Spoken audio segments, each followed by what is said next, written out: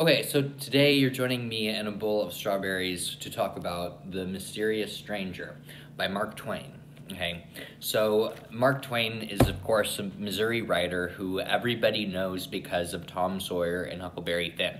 Okay, but I personally didn't know really, other than I had read some articles that he had written during the Spanish-American War. I wasn't really familiar with him outside of that, and I think that most people aren't. And the truth is that Mark Twain was a very prolific writer, and he was an extremely popular writer at the time, and obviously we venerate him quite a bit. So I think that it would be really interesting to challenge or just question the idea if Huckleberry Finn is the only thing worth listening to or reading by Mark Twain, or if it's possible that he had a greater thing out there. And this is particularly relevant because we are in a time when a lot of it is an increasingly, I don't necessarily agree with the sentiment, but we're living in a time where it's very normal to challenge Huckleberry Finn's place. And I'm not going to get into that. I'm just simply going to introduce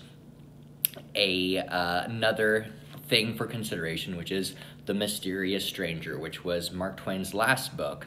And he wrote maybe 6 drafts of it, and each draft alternated between being set in Austria and in Missouri. And when I believe that I'm reading the last draft.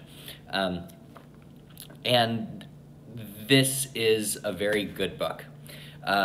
Just a quick thing, this image, I believe, is a reference from an animated claymation movie. I saw a clip from it years ago and it terrified me, and it's a representation of how in that animated film they displayed the character Satan, and who doesn't look anything like this in the book.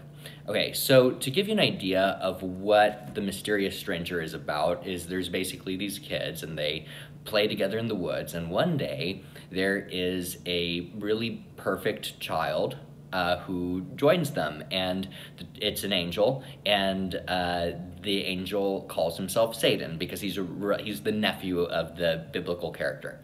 And it's very philosophical in the sense that the character will take them on all these trips, and there will be many analyses of what's going on in the village, and then the boys will be like, well, can't you intervene and help these people out? And so he'll help these people out, and then worse things will happen. For example, he'll help them out, and then suddenly everybody thinks, okay, it's horrible that this person is now doing well, and it's impossible that there's no way that they could have done well without the help of the devil. Okay, so these people's livelihood improves, and then the moment that humanity sees their livelihoods improve, they are like, burn the witch, burn the witch.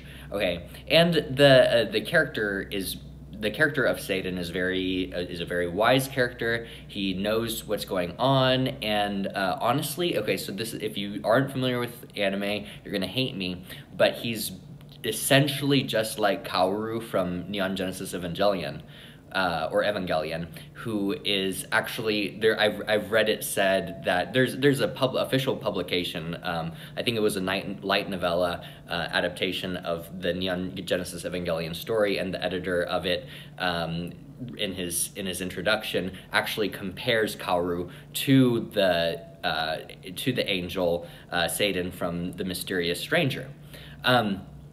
This is a mind-blowing book, and when you get to the last chapter, that's going to happen.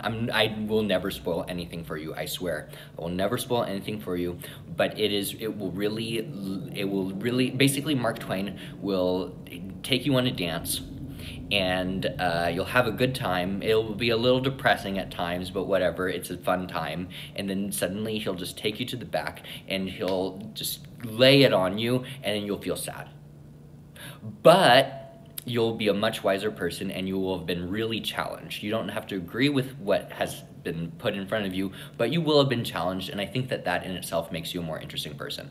I think that this is definitely about America. It is a book that is... It is one of the most subversive things I've ever read by a author of acclaim, if not the most subversive thing I've ever read by an American author. our country would be a very different country if instead of reading Huckleberry Finn, we read The Mysterious Stranger. It would be night and day a different country. I strongly encourage people to familiarize themselves with The Mysterious Stranger. I do not recommend this. I love the cover for this edition, but the print is so small in it. I recommend, I don't know what edition you should go for, but don't go with this one. But it shouldn't be difficult to come across this book. So check out The Mysterious Stranger by Mark Twain. It's awesome. It will challenge you. You might not agree with it, and it will be like fencing, and then so you might block the sword of Mark Twain left and right, and then suddenly you'll get stabbed and you'll say touche, is the experience of reading this book.